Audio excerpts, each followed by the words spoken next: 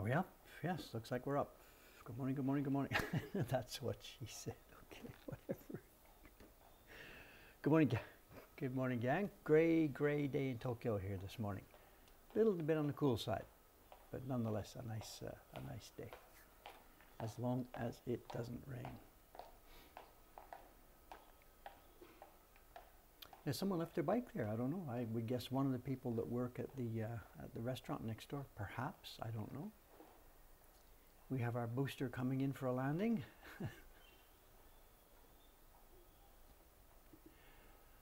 Whose bike? I don't know. It's not a bike I've seen before. I don't know. There are people who, live close to Asakusa who wouldn't come by train, who would walk or come by bike. So they can't park their bikes on the street, Hoppidori, the street where all the bars are. There's absolutely no place to put a bicycle there. It's completely impossible. So we do see this late afternoon, evening, whatever. We'll see. If I'm outside, I'll see someone come, look around for a place to drop their bike, drop it, lock it, then head off to the bar street. And my first guess, without knowing anything more about it, is that just somebody, dropped their bike here, went for a drink, and then either, whatever, they forgot that they had their bike here, or they were not capable of taking a bike home. I don't know. In that case, they whatever, stumbled home, and they will come back today. And where did I leave my bike? My hair, somebody changed the light up top. There's a light up there that's shining on me, so I don't know. No idea. No idea. Okay. Let's get to work. It'll be surfer carving today, continuing on the surfer blocks. I'm not sure where we left off. Did we finish one of the blue ones? I don't know. Is there a problem with biking while intoxicated? It is illegal. It's considered to be in control of a vehicle, and if you ride too fast on a sidewalk or if you hit somebody, you're in trouble. And they will ticket you, absolutely. They will also, if they feel like they've got nothing to do, they will flag over a bicycle and say, can I see your registration, the bicycle sticker? What's the other thing? Oh yeah, you're not supposed to ride one-handed. If it's raining, you're not supposed to ride with an umbrella in one hand and a bike in the other. And they will maybe ticket you for this if they feel like they have nothing else to do. Wait, what have we got? Your junk on the desk. Oh, we have, this is today's show and tell. It's, you can keep your socks. There's no problem. It'll just be a normal, it's a few older prints coming in. They will be going, they're not for the collection. They will be going into the flea market. But that's today's show and tell. This is not show and tell, but let's open it to get it out of the way.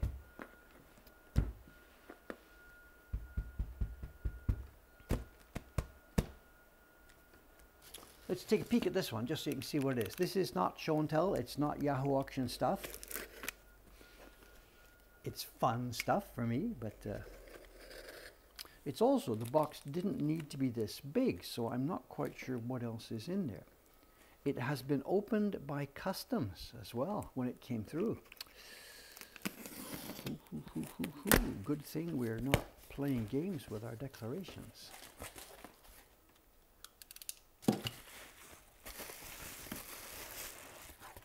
Oh, I see. It's way thicker just because of the extra packing. I was thinking there might have been bonus goods in there, but no. Out she goes.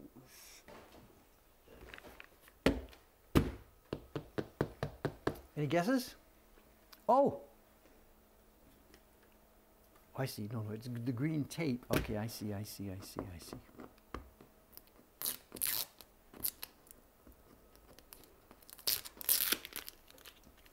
Green tape. No, it's the green tape that I put on it when I sent it out, because I have sent these prints out of here, and now they are coming back.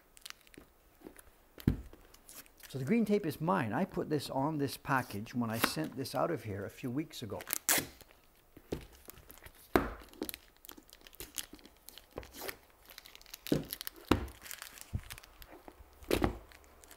What can happen? Let's just cut it. Someone says Kubota, because it does indeed look like Kubota boards, and the boards are from Kubota, but I reused them. I recycled them.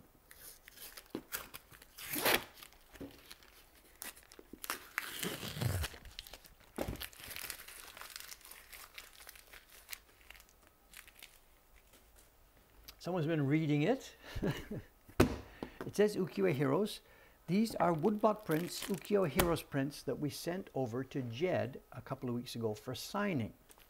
They are now back from Jed, happily signed and sealed. And there's Jed's equivalent of green tape. It's blue tape from Utah. Okay. So the boards came from Kubota-san. They're good. These are the boards that we use for drying our prints.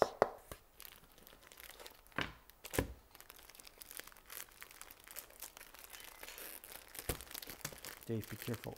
Be careful, be careful, be careful.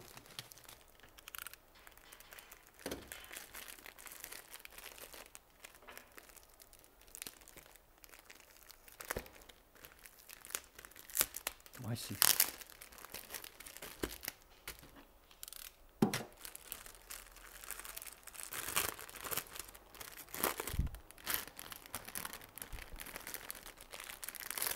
So here we are, and the deal is this. We make the prints here, of course. Jed designs them over there at his home. We cut the blocks and we do the printing, but the prints can't be sold as they are from us, because when we make the prints, they don't have the authenticity. So every one of the Ukiyo-e Heroes prints, every one of them is sent over to Jed. Jed looks at them, inspects them, clears them. He puts his seal on. This seal is impressed by Jed. It's not carved into the blocks. Jed puts the seal on, and then of course he signs it in pencil, puts the current year on, and then he numbers them. And these are not limited edition numbers, these are just showing what we're up to. So this is Mario Kart print number 1859. So we're up to nearly 2,000 on those as well. And normally what happens with the prints then is after we've sent them to Jed, he signs them, they go for sale on his website. We don't sell online the Ukiyo-e Heroes prints. You've got to get them from the man himself, ukiyoeheroes.com. But here in the shop, we also want to sell them. People expect them. So we have bought these back from Jed. He bought the physical prints from us, but now that they are signed, we buy them back from him at a wholesale price and put them in our shop to sell them at retail. It's a bit of a go round, but it has to be done that way. If Jed were here in Japan, he would drop over to the workshop once in a while, sign a bunch of the prints, and we could split them up and send them out from there.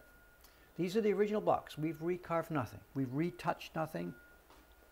We've recarved nothing. These are the same actual blocks. Nothing has changed. This is we have the video on the website of me doing this, and the blocks are still, well, there you are. There's the mustache. There's the fingers. Can you see any block wear and tear? The delicacy on the squid. The eyeballs are still there. All the delicate tracery in the strings. Nearly 2,000 copies.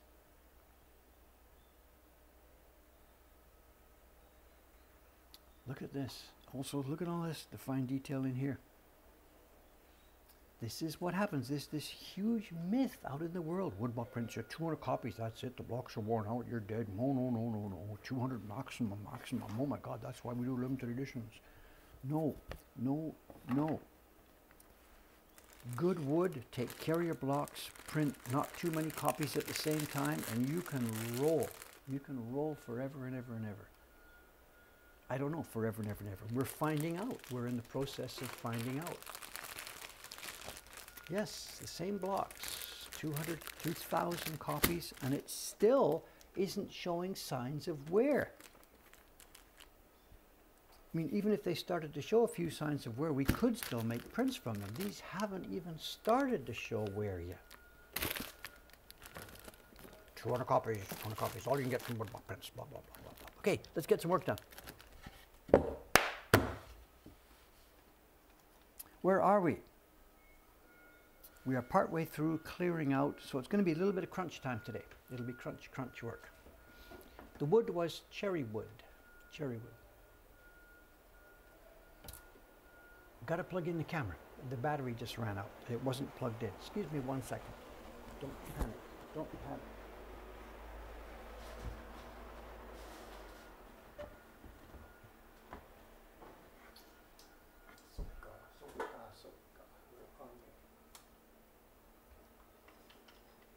Look at that.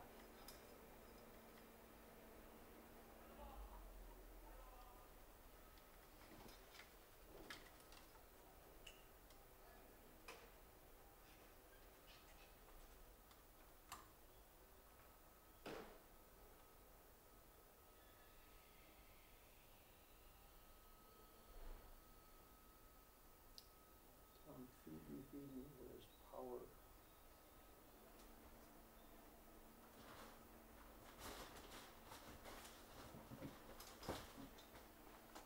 Do we have to turn it off and on again?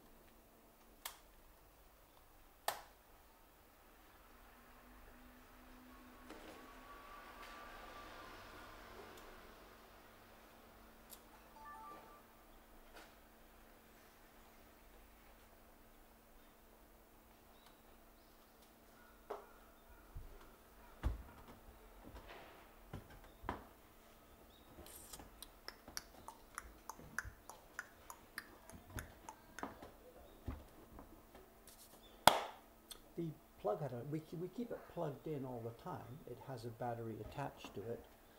We keep it plugged in all the time. Someone says paper out. There is actually no paper out today because nobody's upstairs today, and the same for tomorrow. This weekend is a real quiet, not quiet, but quiet weekend. All the staff is out. It's just going to be me and one staff member to help each day in the shop. It's been nuts. Nuts. The last few days we've set records. It's back to before what it was in 2019. After an initial couple of weeks, we opened in early October. After an initial couple of quiet weeks, it has gone berserk. We're busy all day long. People are coming in, Dave! And then there's the people that come in and like, what is this place?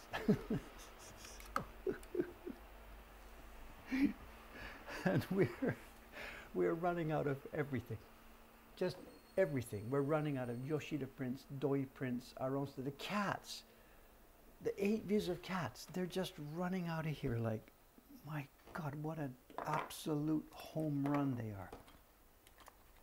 are. The printers have all been put on notice. That's it. Get to your desks, get the chains on, get busy. It has gone nuts. Nuts. Are the ninjas helping us? No, there's no overlap whatsoever between the ninja crowd and our crowd.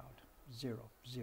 The ninja crowd is families with 4, 5, 6-year-old kids. That's the ninja crowd for the people across the street. Our crowd are enjoying this because what happens, like yesterday, 10 o'clock, 12 o'clock, 2 o'clock, 4 o'clock, 4 times a day, sometimes 5 times a day, they get to the point in their activity when they start the outside scene with all the swords and stuff. And the screaming starts. So the people, the visitors, the guests who are in our shop looking at woodblock prints, they hear the screaming and the kids yelling and hit him, hit him, hit him. So I tell them, it's time to see the ninja show. And we all gather at the front door and watch the show.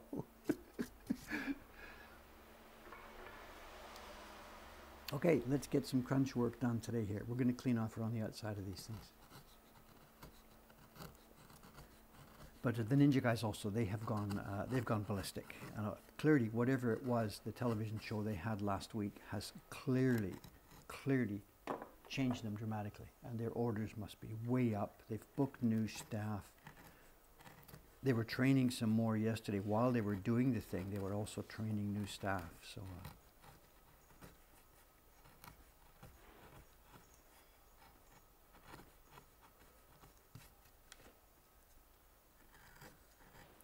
So Asakusa is now officially jumping. It's alive again. And there's also, certainly from our own experience here and from what I see in media reports and stuff, there's been none of the expected problems between foreigners who refuse to wear masks and between, normal people here.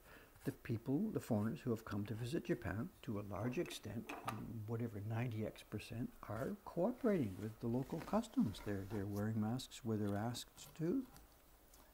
There's been no dramatic chaos. And, for the past few months, the Japanese have been paranoid about this. Oh my God, what's going to happen when the tourists come back? And nothing has happened at all. It's just back to normal. They should have opened the doors months ago. Absolutely months ago. So it's a free ninja show. So.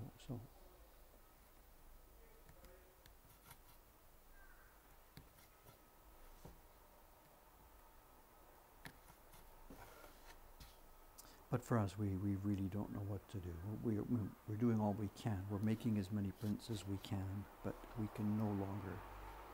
They're leaving the shop far faster than we are able to make them.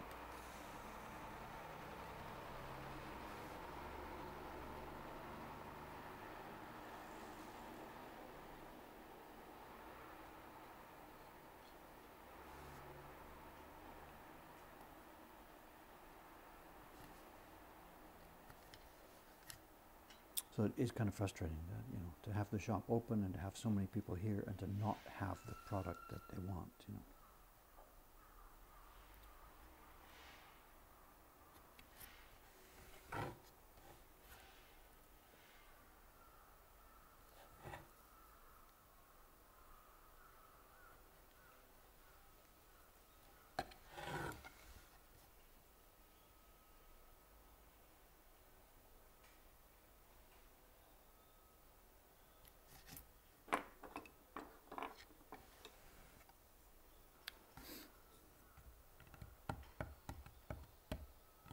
John's saying travel group in Facebook. Yeah, interest has exploded. I get it. I get it. I get it.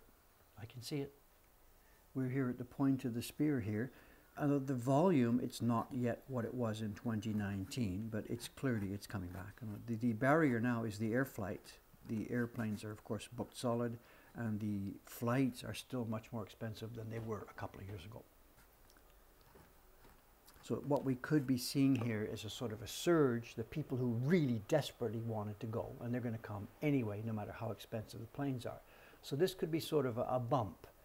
The desperate people are here. Then once they're out and through, I think we'll slump down. This winter could be a fairly long, cold winter with not too many tourists.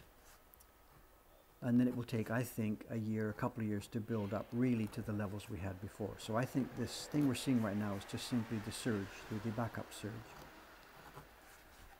I certainly hope so, because we need a bunch of quiet months, January, February, before the spring comes, to get busy and make more prints. At the current rate, we're gone. This shop will be empty in whatever, I don't know, 2 weeks, 3 weeks. We'll have nothing interesting left. It'll just be the leftovers. At the current rate,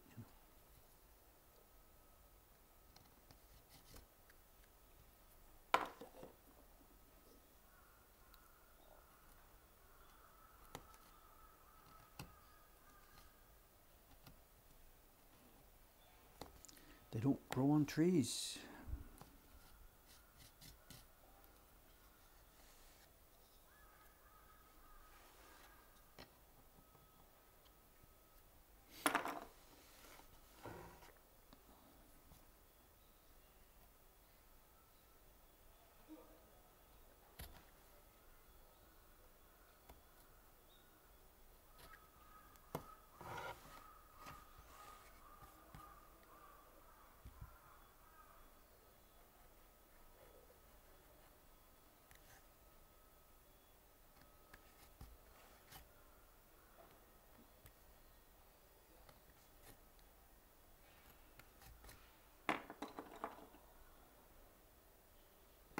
We zoom in a bit more, I guess. I'm not sure. If I zoom in too close, I end up being off camera a lot.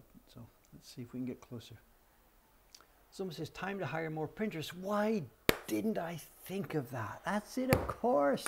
Come 9 o'clock this morning, I'll just get on the phone and call up a few people and say, come on over. Hey, would you like to be a woodblock printmaker? Why don't I just hire more printers?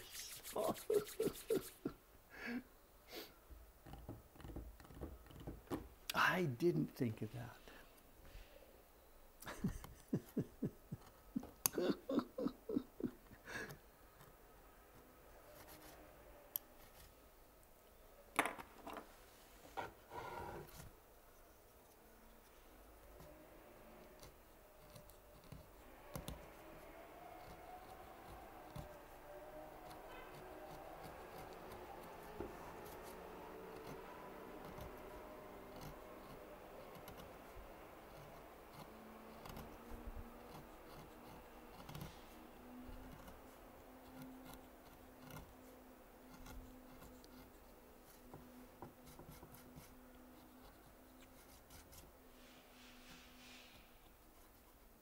The sounds you're hearing out back now, this is scaffolding going up. The building, how do you describe it? Behind us, next building down, the one that was demolished during part of last year. Construction has now started on it, on the new building to replace it. So it shouldn't be too noisy for a while. They're putting up the scaffolding first. I guess then they'll be pouring concrete, that sort of stuff. There shouldn't really be anything awfully noisy about it. The demolitions are much worse than the constructions.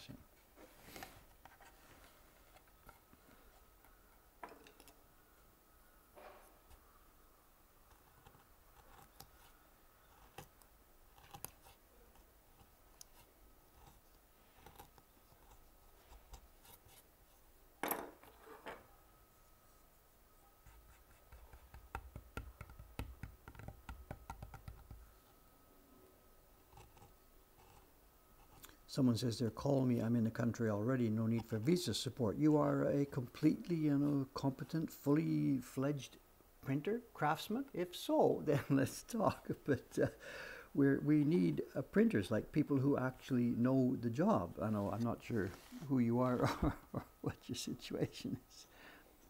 We need printers, like trained, competent woodblock printmakers.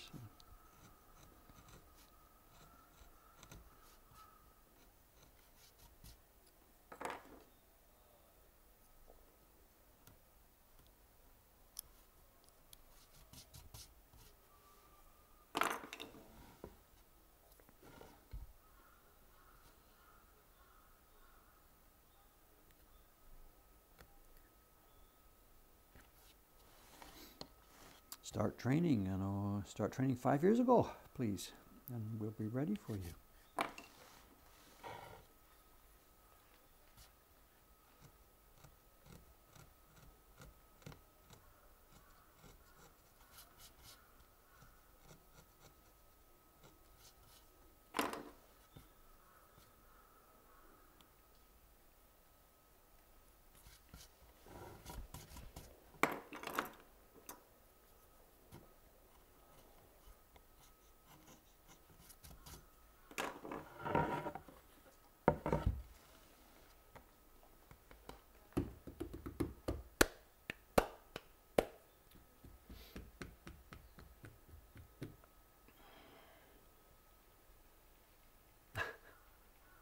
Yeah, my visa, I do have a visa. I'm still an alien. I'm not a Japanese citizen, so I have a visa. And if I misbehaved myself, if I did something illegal and was convicted of something, I would lose my residency status and be kicked out. I'm not permanent here. I mean, I have a permanent residence. As long as I keep my nose clean, I'm fine.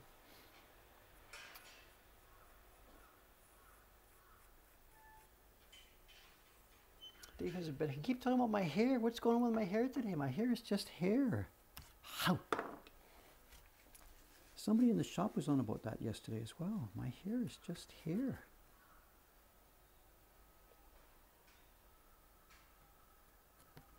Recently, I have the feeling that actually I'm losing it faster because over the past few years or so, I wasn't washing it heavily every day. I'd wash my hair a couple of times a week.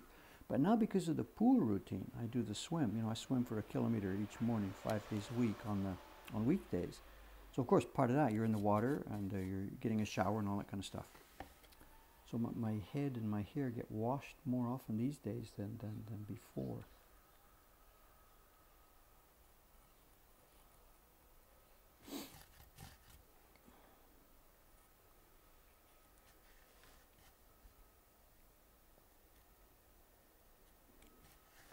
Don't do anything else. I don't own a comb. I don't have a hairbrush. I don't own a comb. I don't do anything else. Dave's tips for hair care.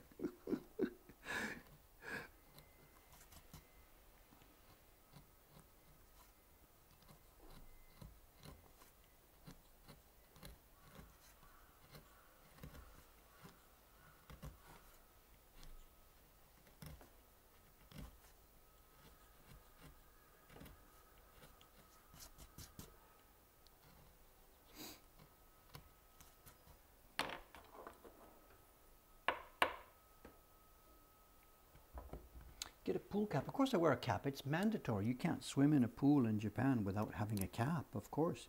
When I joined that fitness center just a year ago, I joined actually I joined a year ago next week on my birthday. And when I joined the fitness center, I knew, of course, to get in the pool you have to have a cap. What I was worried about was they may have asked for a beard cover as well. Some centers do, but this one doesn't care, so I'm free. But of course I wear a cap. Everybody does. You can't go in a swimming pool, a public swimming pool in Japan without a cap, period.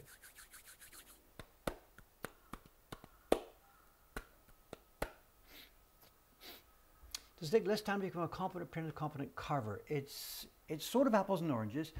There's a big difference in that to do printing, some printing work is really very simple and easy. You know, some printing jobs actually involve a single color on a piece of paper and out she goes. So you can train, and you know, if you're in the middle of a printing workshop, you can come in and you can actually be productive on day one if there is simple scaled work ready for you. So, and that's what happened in the old days. A printer's workshop would be a mix of people who just started, medium, experts, all the way along. And because it was the printing business, there were simple jobs, medium jobs, and difficult jobs. So a printer could be productive and functional on day one, assuming he was a normally competent human being who could sort of follow instructions and do something. Carving doesn't work like that. You can't sit here with a knife and here's how you hold a knife and start to sharpen it and do something and produce work that's going to be productive and selling on day one. So there's that massive difference. A printer could start and get paid and have something to do right from the beginning. But when a carving workshop had a young boy coming in, they knew he was going to be a dead weight for a long time before he can be productive. So that difference is still there.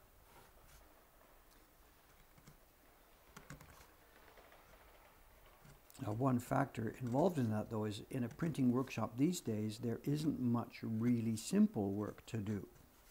You know, we sell complicated prints. Nobody is going to want to buy a little childish print made from one color. So we don't have a whole lot of simple work left anymore. But the concept is still the same. You can climb a ladder slowly when you're a printer. But with a carver, the steps of the rung are very large, much larger.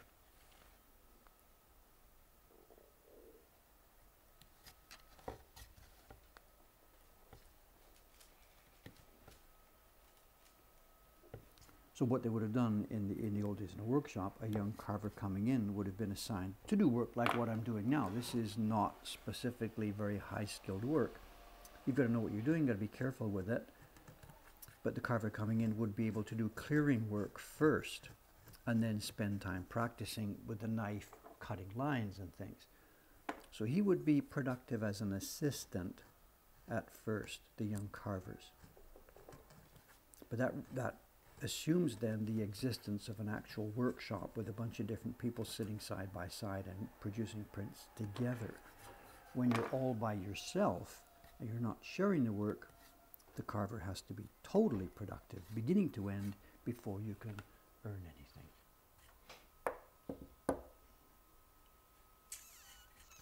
So exactly, Son who's got it. There was advertising work. There were book pages. The biggest thing, the printer who would start on day one, absolutely, in many workshops would have been printing books, book pages.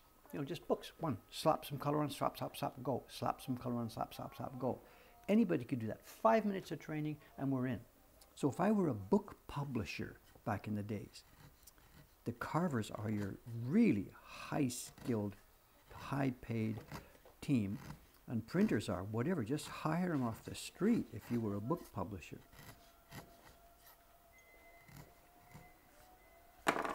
If you remind me when I get up here to go get the show and tell stuff ready, I can just quickly grab a book page and show you.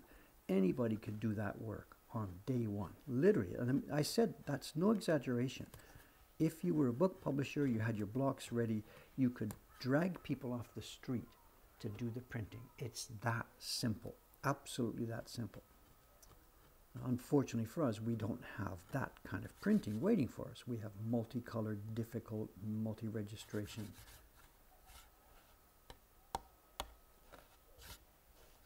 But yeah, if I were a book publisher in 1850, I would not have labor problems. As long as there's warm bodies out on the street, you've got your product. This block seems to be taking a long time. I guess I've just been fooling around with too many other jobs. Yeah, the farmers also came to town. That was very much a thing. That's backs up what I'm saying. In winter, up in the north part of the country, the Tohoku area, once the rice harvest was in and once the snow came, bang, not everybody, but a lot of young men did head for town because there was work waiting for them. So there was a winter exodus from Tohoku down into Edo. There were dormitories, all kinds of places they could stay.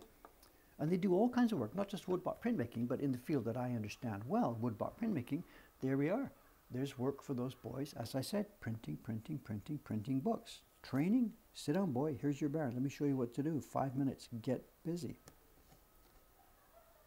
And then come the spring, back they would go up to the North Country and get planting rice.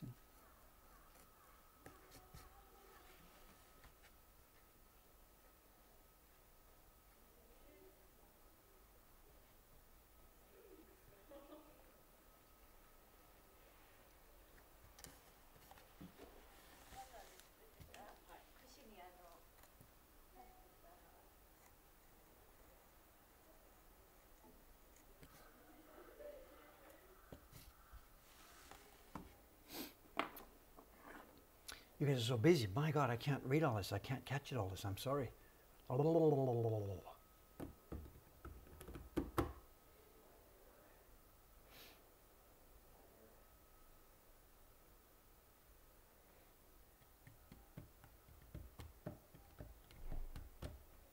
Did I find out what was wrong with those 3 Great Wave prints? Yes, there's a section of blue that's misregistered. One of the blues along the bottom. She was pretty strict about it, but yes, they are prints that shouldn't have gone out. I didn't have to call her. We did look it up, actually.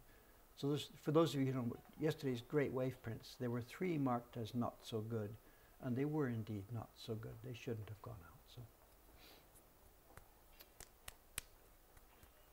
if you remind me, the prints are still right here. I haven't sent them to Oma yet. So when we get to show and tell time, remind me, I can pull them out and show you. It's not embarrassing for her. It's fine. She did a spectacular, spectacular job. Remind me later on.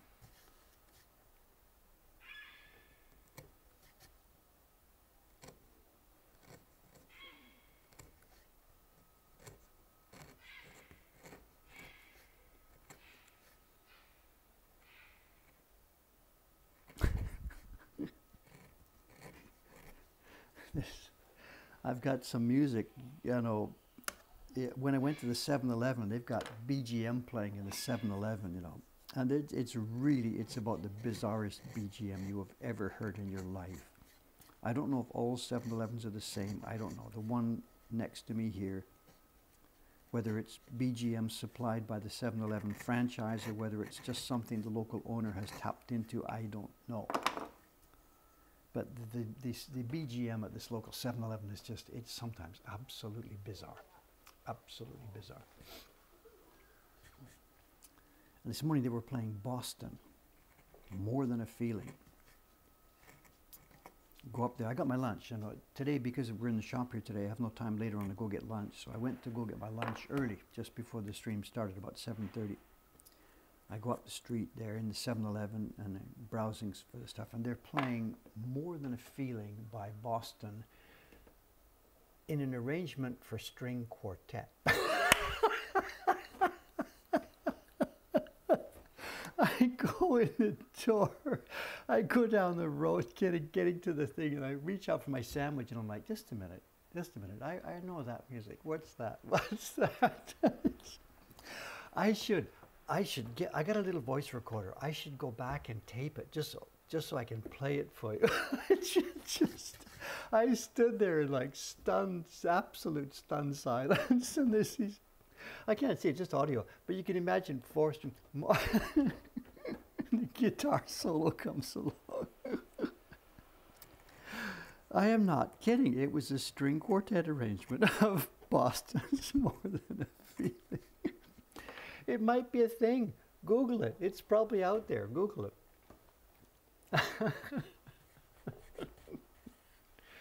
No, no, I have a little voice recorder. It's a little thing where you have a memo, you pick it up and say, okay, secretary, take a memo. Dave says blah, blah, blah, blah, blah, click on, click off. It's not a phone, it's an actual little voice recorder. I don't carry it in my pocket all the time. I have it up there. Sometime when I'm taking a walk, I throw it in my pocket so that I can remember something that I've done.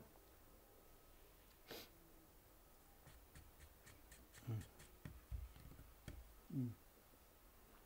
I should, if I, well, I don't know what, I have no time to go back there today because we're really, really busy. So yeah, if I remember, I'll put the recorder in my pocket and we can hear it. I can't get this. I wonder if Tom Schultz gets royalties for that. I wonder, I mean, if all the legal buttons have been pressed and clicked, then Tom Schultz, is he still alive? I have no idea.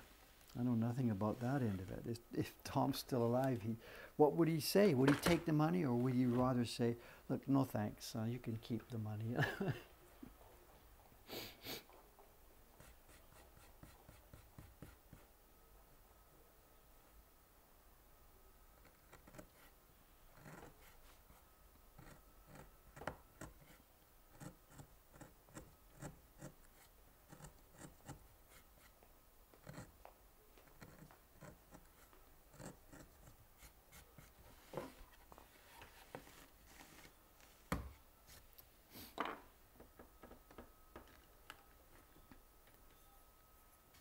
But how would you feel, you know, to know that your music is out there in a 7-Eleven being played as a parody, an absolute parody of what you created?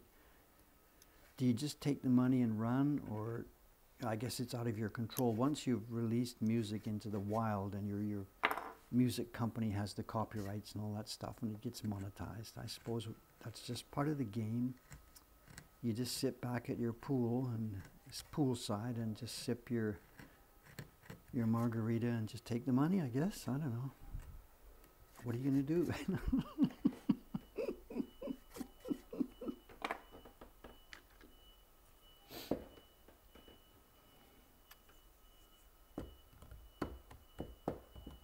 Someone's got a version from YouTube. Is this the string quartet? Is this the one? Is this the string quartet version that you guys have found?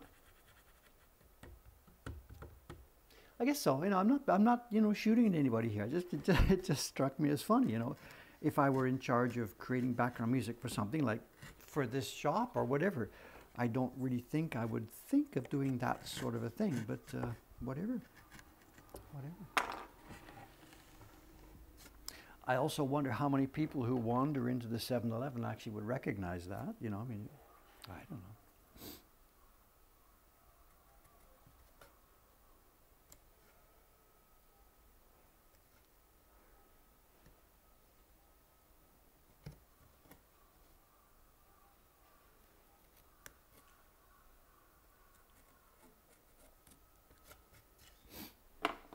Yeah, I got to go back and record it. Absolutely, I got to go back and record it.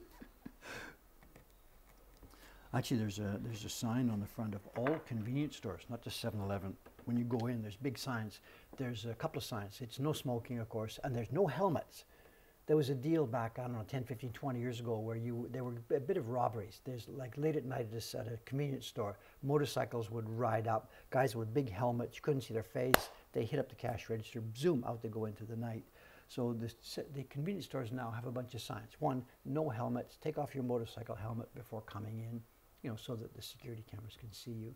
And there's always signs, no photography. There's the standard camera with a slash mark. I don't know why they really care about that, but whatever.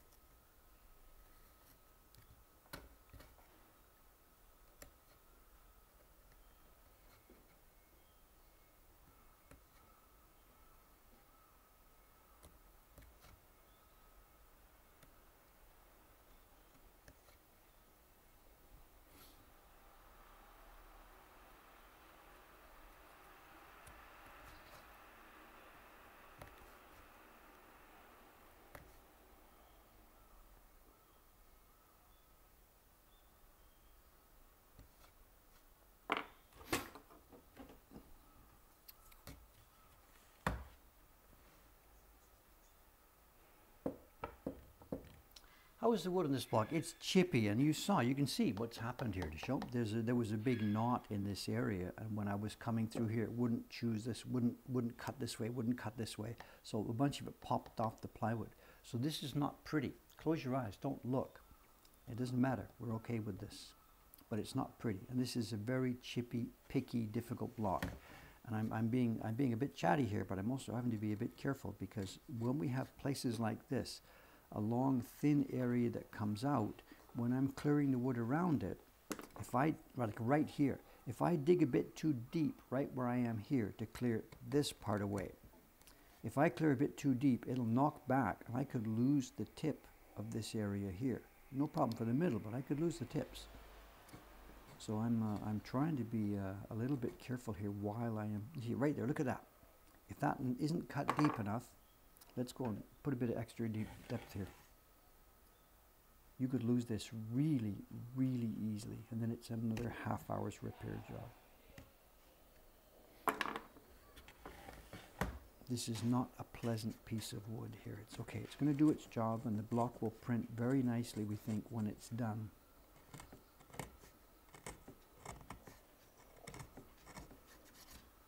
But it's not a pleasant piece of wood to work with.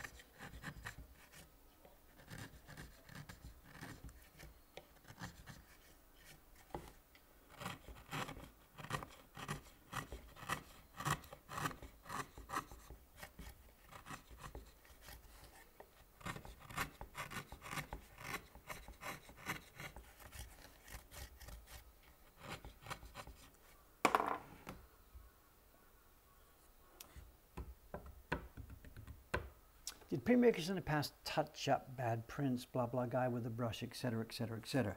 That is a good question, and I don't, of course, none of this would be documented or whatever, whatever, whatever. So I really don't know. My basic answer is I don't know. I do have information on that point related to 20th century practice, namely the Adachi workshop, and then also the Mokuhankan workshop. So I can tell you with specific knowledge those two workshops. The Mokuhankan workshop, that place where I work, we have a house rule: we don't retouch, period. We don't retouch at all. I've been doing it that way ever since I was my own printmaker, and once we became a group organization like this, we followed the same practice. We don't retouch.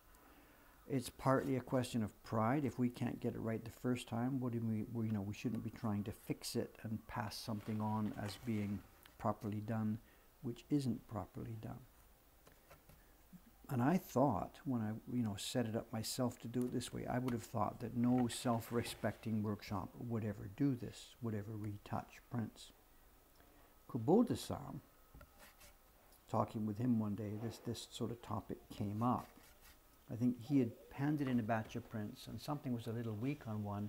He said, "You guys are going to retouch this up, right, before you send them out?" And I'm like, "What?" He says, like Adachi does. And I'm like, "What?" And he chats with me, and I don't know current Adachi, how they do it. I know nothing about how Adachi does it right now. But Kubota-san described to me a situation, and this is 30/40 years ago. There was a guy there, an elderly gentleman there. His name was I've forgotten his name. Not Funabori. We have a print called Funabori. Funabashi-san. He was an elderly gentleman 30 years ago. He's long, long, long, long gone.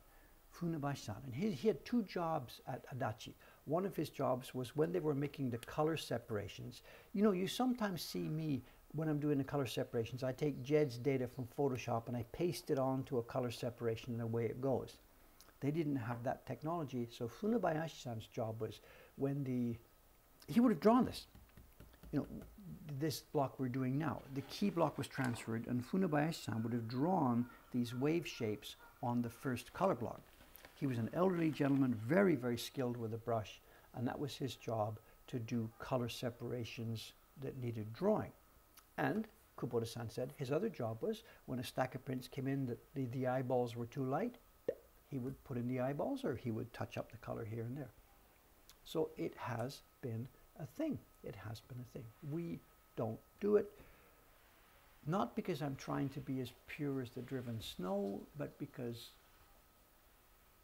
I want to do this as wood-bought prints. I don't want to feel that we've got defective prints that we're fixing to go out.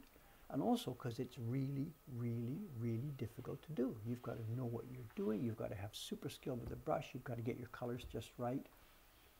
And if you screw it up, it looks awful. So anyway, whatever. So long, short answer, excuse me. So no, we don't retouch here. It sometimes seems a shame because there's prints that are almost there, and geez, if we just could, just get the pen out and write a line over there, the print could go out, and most people, well, whatever, nobody would know. So it sometimes does seem a shame. Prints are wasted that could otherwise have gone out. But whatever, you're going to make your policy, you make your policy and stick with it,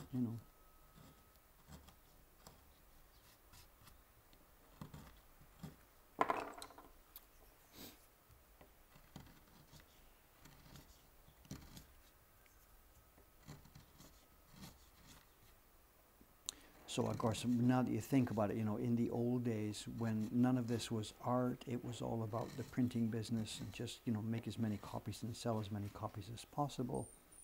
Then I would guess when you think about it, most workshops would have retouched all the way along, whatever they needed to do to get it out the door. So yeah, I guess so.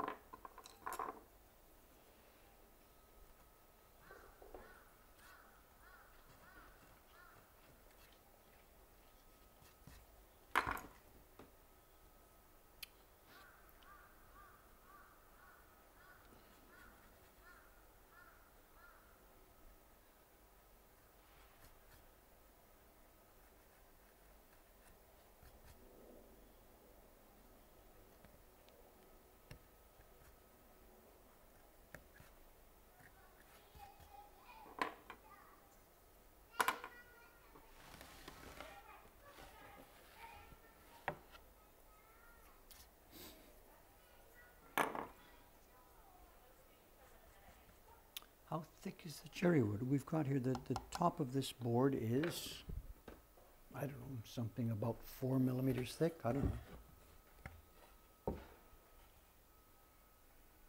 You see the cherry there, there's my finger. The board, our target dimensions are 23 millimeters for the overall board, 5 millimeters for each of the cherry. That's our target thickness. These are a little bit thin, I think. I can guess why. We've talked about this before. As I said, this board, the grain is really wild and weird. And the place we sent this to get shaved down probably made one pass, whoops, doesn't work that way. Turned it, one pass, whoops, doesn't work that way. They would have struggled to get it smooth. And they maybe took more passes than would have been ideal. So this one has ended up a little bit thinner than normal. That's also partly why you see this plywood popping through here. This one was a tough one.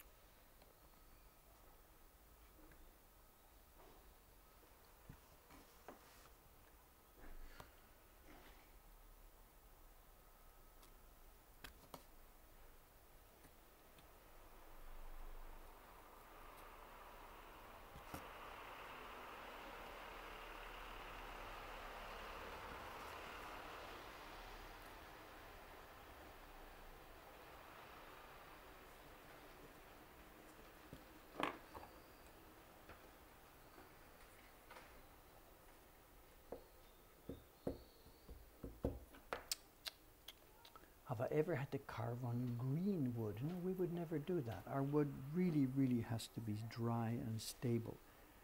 Remember that we're not making wood carvings here, we're making wood block prints. And in order to make a print, well, the block has to be stable, of course. If the block were green, it would be swelling and shrinking, changing shape. We'd never get colors registered properly at all. So no. We need our wood to be very, very carefully dried and cured and as stable as possible. Absolutely.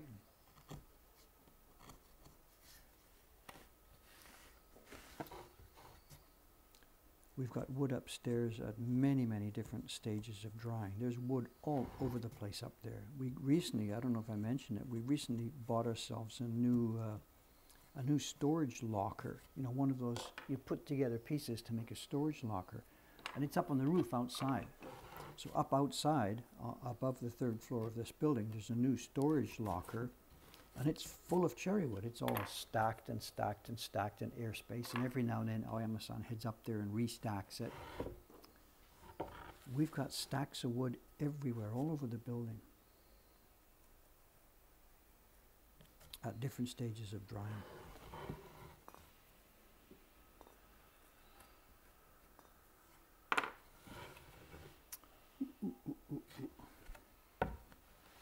How's our time? 8:54. Looks like we're running okay. I've got work to do here still. This will take us up to show and tell time, I think. We have a moderately interesting show and tell today. Can I control temperature and humidity? No. This is all just air drying. Nothing. We're not controlling anything. No, nor would we try to, nor do we want to. This is just natural air drying. This is not, we don't have a kiln drying system here.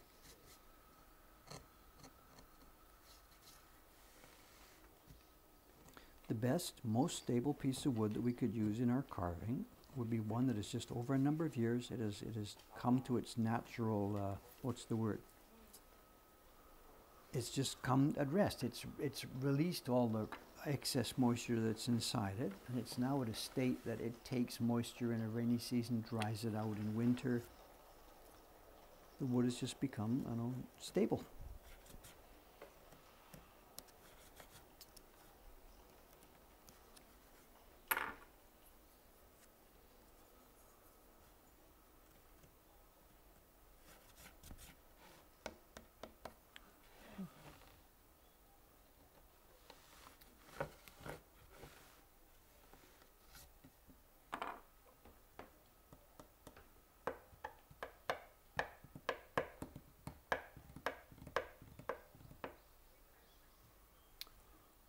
If I could move anywhere in the world, where would I move to? You know, we're okay here. We're okay. You don't want any, you don't want to live in Las Vegas where it's all super dry. You wouldn't want to live in a monsoon area.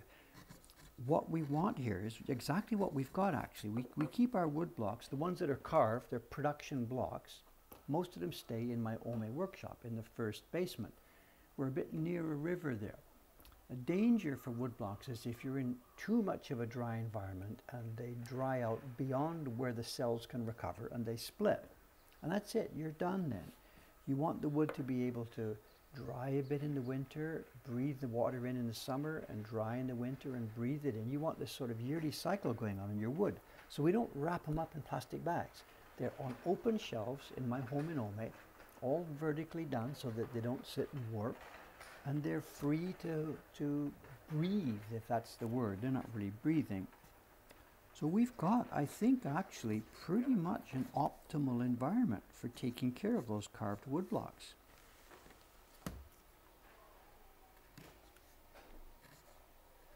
So that in itself is not a problem for us at all. The problem for us is obtaining new wood, you know, getting it from the forest over into our system. So many questions. I'm not catching a tenth of the questions here. I'm sorry. So, and I doubt today I will have time to read this chat because the pattern over the last few days is it's been quiet here 9:30, 10, then coming up to noon. Whoops! Here they come, and then it's crazy busy until about 3:30 or so, and then it gets quiet. This has been our pattern the last few days anyway.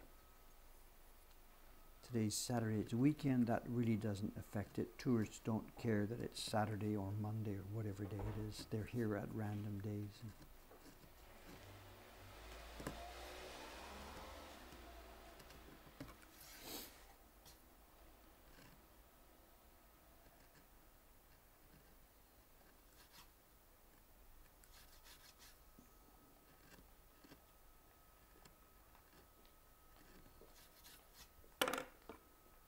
It's going to be nuts today. It's just going to be nuts.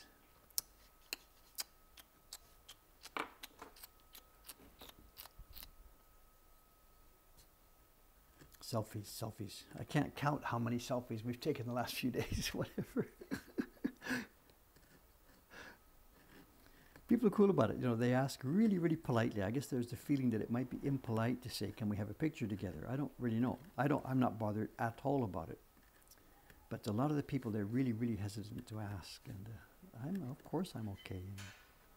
We've mentioned this before. It's become sort of a standard deal.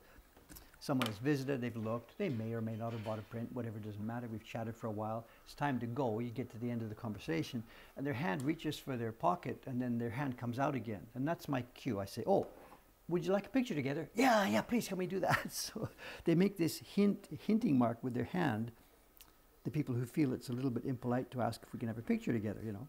And I'm in no sense that it's impolite at all. I don't care at all. I'm quite happy. So, but there are people who are trying to be careful and not to be bothering, you know. So.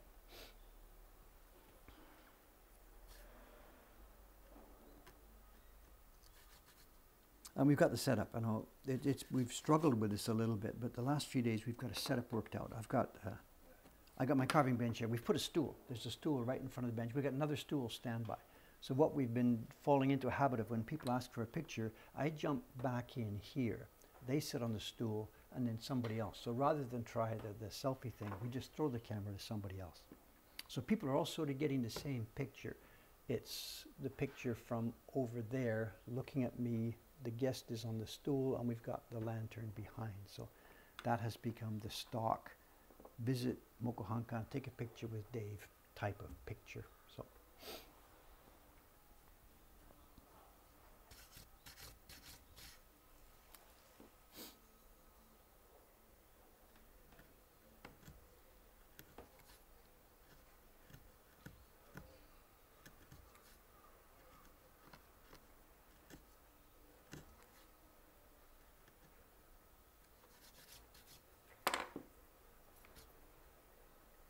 And there's something else about the picture taking that is a quirky, interesting thing for me.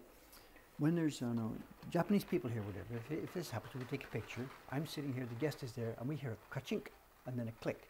We can hear when the picture's taken, so you know when to relax your face or whatever. Get your face ready, click, you hear it, you can relax your face.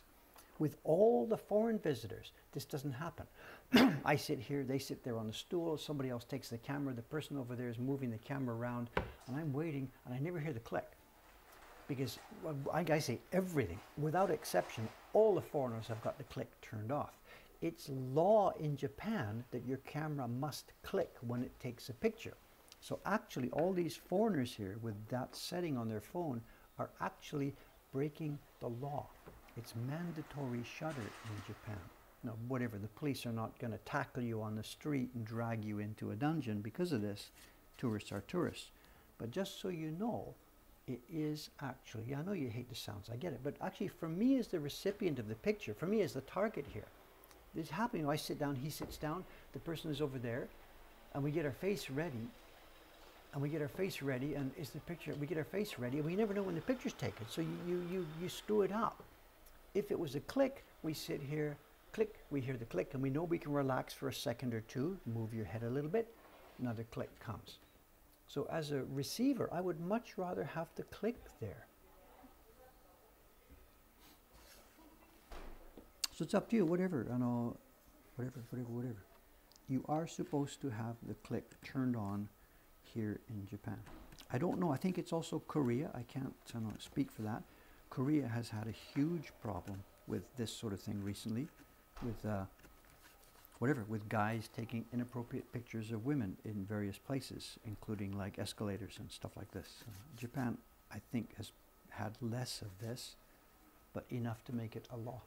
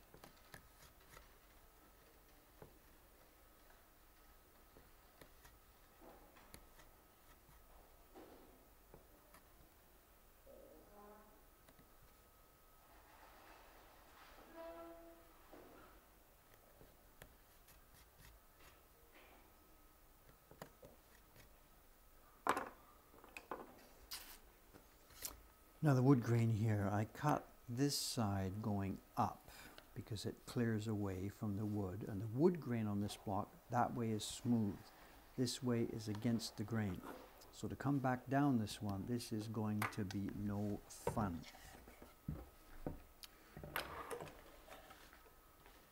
I can't go up that way because you would cut into the wood that's being retained. So I've got to cut away from the retained wood, but it is against the grain. And you can see I struggled with this when I was on the, yeah, look at this. So I've got to try and shave just a little bit at a time, keep lots of pressure on the top of the blade. It'll do it, we'll see. What's happening out there? Is that the Oshibori man, I think? I'm not quite sure, I can't tell. No, different truck.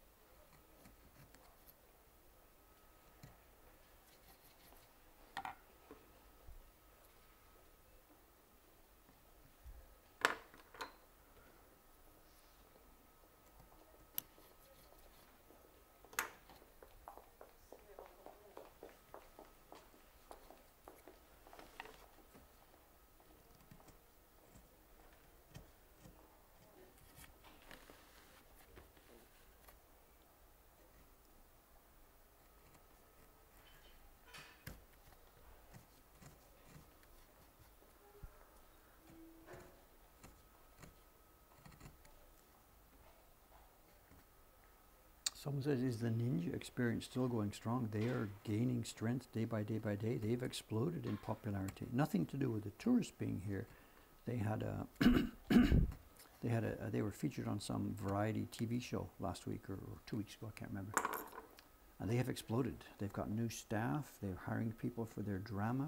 The kids groups, it's no longer 1 or 2 kids at a time doing it. It's like a dozen kids at a time. The murder scene that you saw on my video, what was it? It was 3 kids, 4 kids. Now it's like a dozen kids. I think they're capping each party. It's 10 or 12. I can't see. I'll count next time.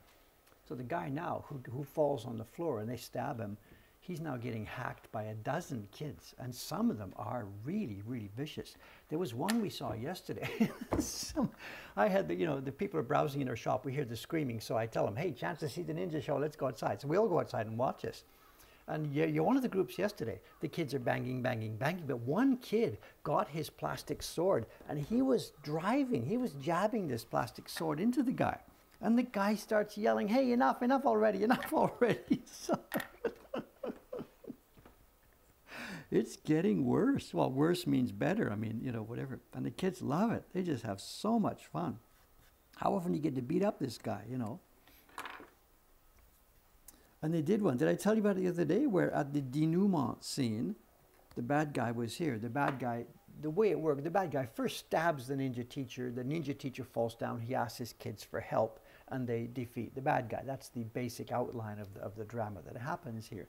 But the other day they played it with 2 bad guys and I hadn't seen this. I didn't know what was coming up. The bad guy is here. He stabs the ninja teacher. The teacher falls back. Kids, I need your help. The kids start to do this. And another bad guy parachuted in from upstairs. Not parachute, he rappelled down the wall. And I hadn't seen this coming. And it was, so bad guy number 2 comes in. All right, now we can take care of you. And the kids scream and scatter and it all comes back to life. It's great, great fun. But my God, it's a noisy, and the woman, the bag lady, I haven't talked to her. I can't talk to her about this, but my God, the bag lady.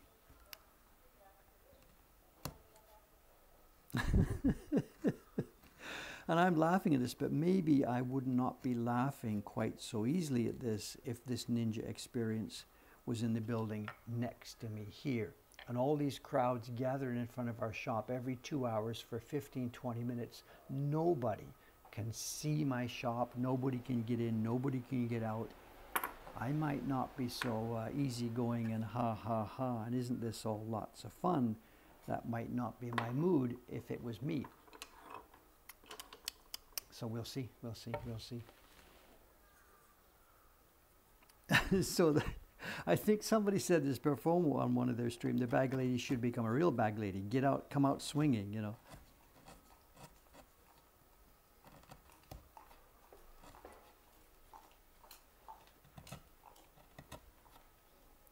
I think we are finishing up here exactly right in time. I think this is the last cutting. We are approaching show and tell. I could not have made this work any better if I had planned it.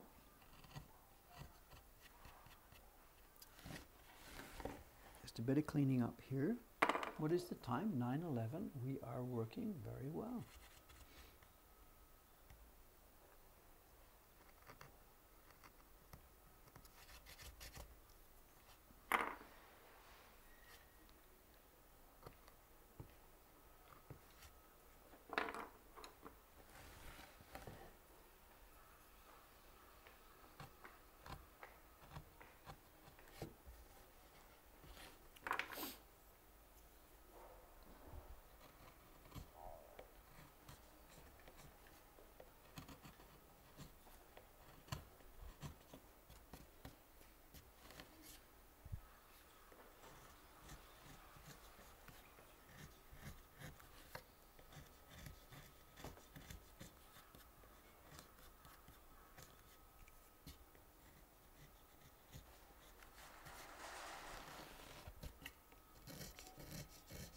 And try and get rid of the last, the last roughnesses here, the places that are going to catch pigment.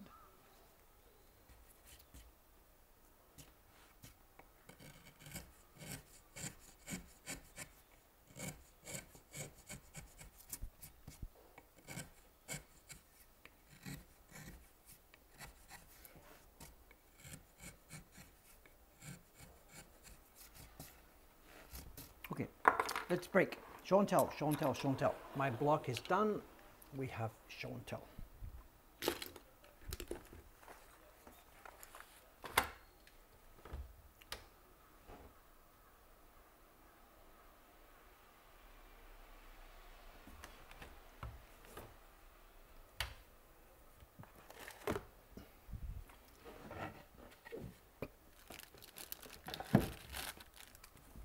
Okay, yeah, reminder, I know. There's 3 things to show, plus the show and tell. So just a minute. I got to go up and get them. I hope we'll take off the mic. Back in 1 minute with the extras. Hang on a sec. There's the programmed show and tell. And let's get a couple of extra things here. 1 moment. Yoish. Yoish. Yoish.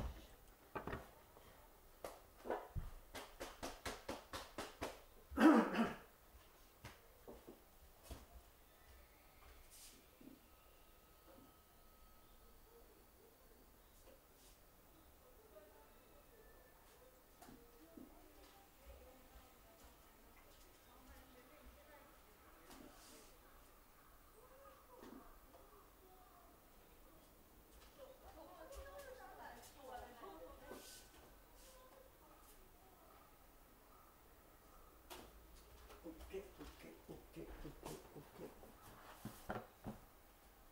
Oops. Hey, be careful. It's only 60 prints here. Drop them, why don't you? 60 prints, I nearly dropped them. What are they, $135 each? 60 prints on the floor. Boom!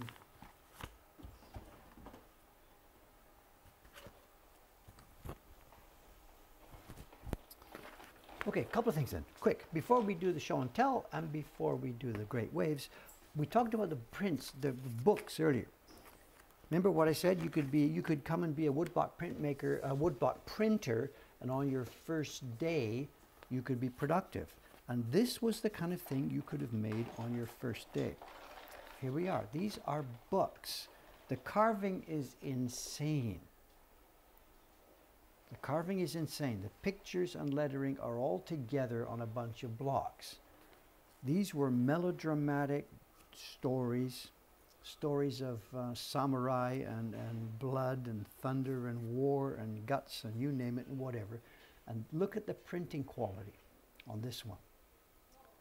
So a kid would sit down, he'd come from off the rice fields, where you go, the block is on your thing, they should give him a 5-minute lesson. Here, look, drop the pigment, rub your brush, bang, bang, drop the pigment, rub the brush, bang, bang. 1,000 sheets, you got to do this before 6 o'clock tonight. And the kid would do the 1,000 sheets before 6 o'clock tonight, whatever it was. So you could be a productive printer on your first day with this kind of level. Now I've picked a very, very, very bad example here. Most of them were done a little bit more nicely than this. This is a specifically horrible, awful example. And my guess is a printing that was this bad, the characters are worn out, the face you can't even see. My guess is blocks like this. This is a block set that has already been used. The book was published, it was hot. It was printed many, many times. The blocks were sold to somebody else, then sold to somebody else. And this is the millionth reproduction of this page. Not 200, but the 200 millionth, whatever. I have no idea. These blocks were used until they were just a frazzle. There's nothing left. The face line is gone. His nose is gone. The characters in the middle, they're barely readable. Someone saying the kids would use the worn-out blocks to learn. No, simply this would have been printed and sold. There it is. It's a book. There's the cover. It was sold, but this would have been a later edition. And maybe by now this is out in the boonies. People in the cities knew about this. This was a popular novel in the cities in 1 year, and then 5-10 years later, the blocks are worn out. Nobody in the city wants to buy this story. They've all seen it, read it, heard it. But out in the boonies, so the block sets just make their way down from one publisher to another, getting worn out as they go. Absolute melodramatic crap as of a novel and a print like this. a book like this. So it's left over. It's the 1850s. Oh, Mori-san is here. No way. Good morning, good morning, good morning. Hi, hi. We're still live. I've got 10 more minutes or so due here to just come and say hello. I don't know if the people know, if you pop in here, look out. This is somebody maybe you haven't met before. Come just for a second. Have you been here before like this on the stream? Bit more, bit close, bit close. I'm not going to bite.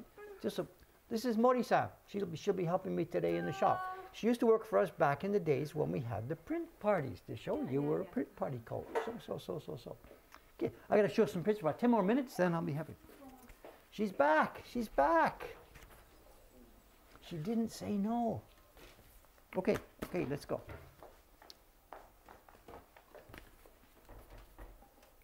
I've asked her 100 times to come and join us full time. And 100 times she said, sorry, Dave, no thank you. And there's a reason. She's actually a career lady. She works for a major telecoms company, and she is up some, like, I don't know, executive level in the company. She likes us, and she works steadily and heavily from that company, but she doesn't. She's not about to quit there, and her pension and her executive salary and come here and work for us. But she likes us, and she does 1 or 2 weekend days a month. No, I said a telecoms company. I shouldn't talk more about her because she's a professional lady. Nothing to do with us. So, okay, what was wrong with the 3 prints? Where are they? Okay. People who are just joining us, they don't know what's going on, but the other day on the previous stream, we did the first level of inspection of some great wave prints, and the printer sent them to me with this tag that says Yare, which means simply reject. And I had a quick look at them on the stream and really couldn't understand what was wrong with them. But I think one of the other staff did notice, Dave, look at this, this is what she's on about. And I'm like, oh yeah, okay, I see it. And maybe actually somebody on the stream did notice this the other day, but I didn't catch it. One of the blue blocks at the bottom here has been misregistered, and the blue doesn't match the line of the boat here. Look at this, you can see it makes the boat look a bit funny. The blue wave doesn't match the edge of the boat. And being a little picky, actually it's not just there, it's all the way up, so the blue of that doesn't quite match where it's supposed to go all the way around. So it's perhaps most visible right there. And as you saw, I didn't catch it. I sat there and looked at this thing. I looked around and couldn't see it and couldn't see it and couldn't see it. And this is a really good example of trouble I get into. They send me a batch of prints. Now she's marked these. If she hadn't marked these, if she had just left them in the stack, do you think I would have caught this? I'm looking at these prints. There's one, oh, looks okay to me. Another one, 2, put the embossing. There's no way I would have caught this. So this is why we ask the printer, please, if you've got things that you think are no good, separate them or mark them to help me in my job of sorting out what's good and what's bad. So the thing is, when they don't mark them, I go through the stack and I'm thinking, looks good, looks good, looks good. And you keep moving and you're sort of, there's 60 or 100 prints. And it's difficult to focus and figure out what's going on. And very, very easy for me to not notice mistakes. Even mistakes that are larger than this. So we do send prints out. And there's emails in my inbox. In fact, Rod-san, are you here? The person who links in Twitch here as Rod-san, there's an email from him in my box from 2 months ago, 3 months ago, whatever. He's a regular customer of ours. He's got a lot of prints. He's a subscriber. He got a print from us, the Utamaro Bijinga, and there's a real problem with it. And he sent me a photo and an email saying, Dave, looks like here's one you might have missed. And he wasn't really complaining, but he would like me to take care of this. And it's still in my inbox, and it's like 2 months old now. So yeah, I can be sarcastic and say, Saru mo ki kara ochiru. Or I can just tell the truth. It's difficult to catch all the mistakes. If you do see something, let me know, and we'll put it right, or at least do an exchange, or give you your money back if what you want is your money back. So yeah, Mokuhankan does send out sometimes defects. So Rod-san is not here, eh? Okay.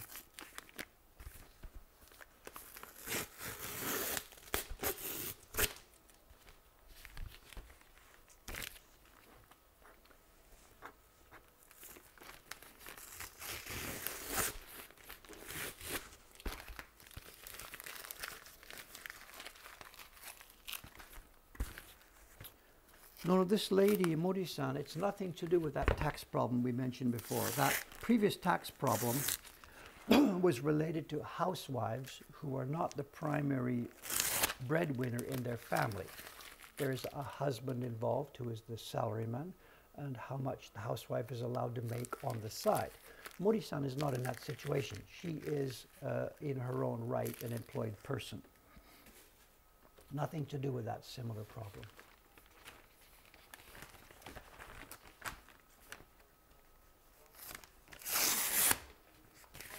No, it's simply I'm not able to compete. I can't offer telecoms executive level salary. You know, maybe she's happy here. I don't know. We'll get in there one day. We'll get in there. How many levels are we at?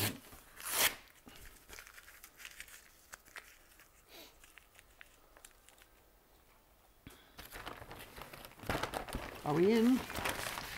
More tape.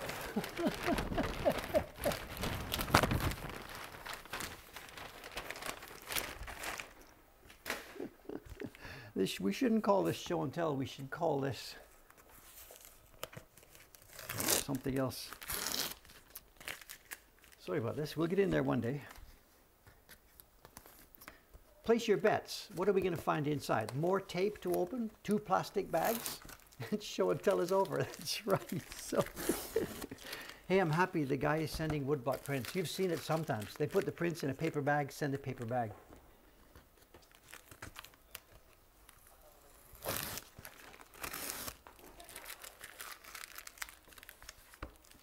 Too bad it's not reusable. You know, if it had been green tape, we'd be able to reuse it, but this is not that. Hey, okay.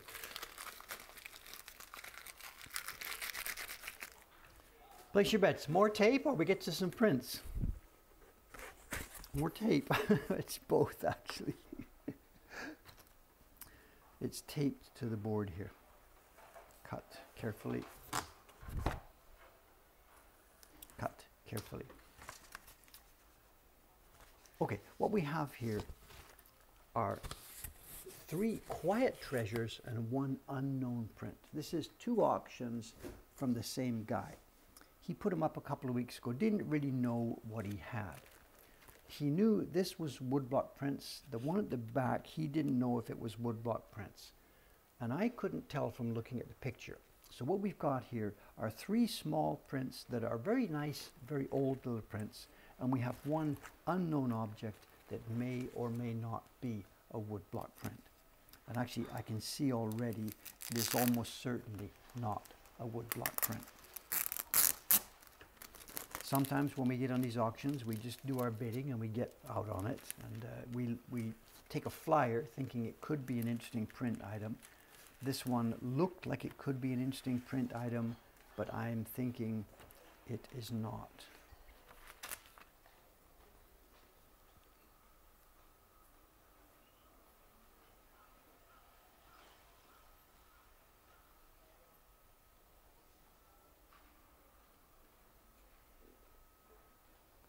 Actually might be a woodblock print, you know.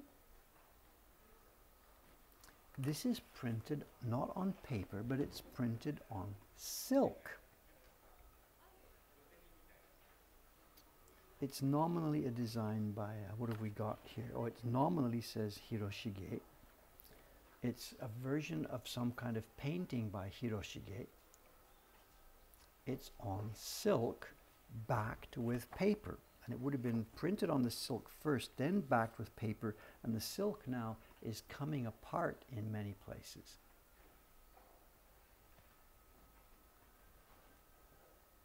It's fracturing and coming apart and splitting. Even one place down here, there are pieces of the silk coming off the backing paper. And I think, I'm going to have to get this under the microscope to be sure, it looks like a woodblock version of a Hiroshige painting. But it's been done not as in woodblock style, but they've tried to replicate the painting itself. And you're going to ask me details. How do we do this? What's the technique of printing on silk? I do not know. I know nothing about it. I've never tried such a thing. I know that it was a thing back in the older days. Ah, domo. Thank you. Ome kara kana. Hai, domo. Thank you. white opaque pigments.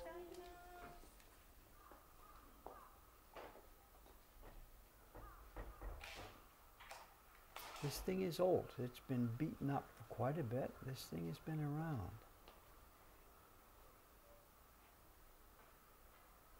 It looks brushed, but as I said, it seems to show cutting when I look under the knife. It's been done in imitation of brush style. It hasn't been actually sliced.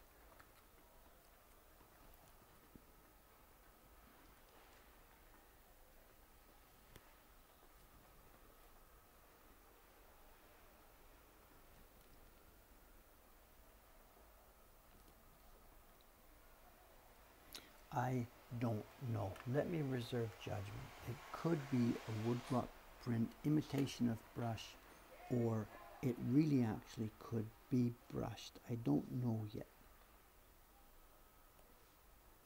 Let me get it under the microscope later. I'll report back to you what I find. I can't tell about barren marks because one, it's on silk, and two, it's been glued to a backing paper.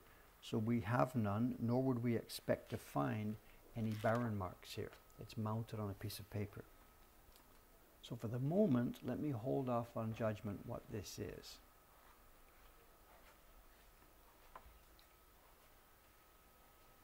I'm not sure. I will report back. Right now, carefully out of sight, these we know what are going on. These are woodblock prints. The guy put up an auction for 3 of them. They're woodblock prints of what's generically known as the Sudimono type. These are not those glorious, magnificent Sudimono that are printed in 1,000 colors. They are small little keepsakes. A poetry group would make them. Somebody has had his poem chosen here. We have nice little embossing. This is extremely soft paper. It's unsized. The print factory has made this print on unsized soft paper. It feels like sort of deluxe, I know, what can I say, deluxe toilet paper. It's so soft and thick and luxe. There's a bit of a strange design. And I can't tell you who this is. I can't read the designer's name. The last character is pronounced Ga. This might be Hiro. I don't know. I don't know. This is Kita, so it's Hoku. I don't know. Mori-san maybe will be able to help me with this. And maybe is there somebody on the stream who can help us with the reading on this? It's not a name I recognize.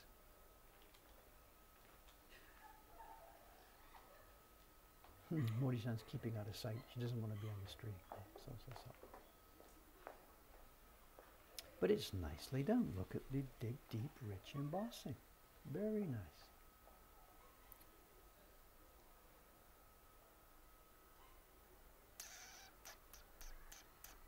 No idea. And there are 3 of them in the auction. So these are going to go through to Watanabe-san. These will be going into our flea market. There's one with a fish, a second one with a bell, and it's the same stamp, the same designer's name. And I'm sorry, I can't in any way read the lettering here. It'll be a poem about something to do with sound, because we have a semi and we have a furin, a summer wind chime with a bug on it. So definitely the poem will be something to do with summer sounds, absolutely. And it's Haiga style work. This is not delicate ukiyo-e crafting.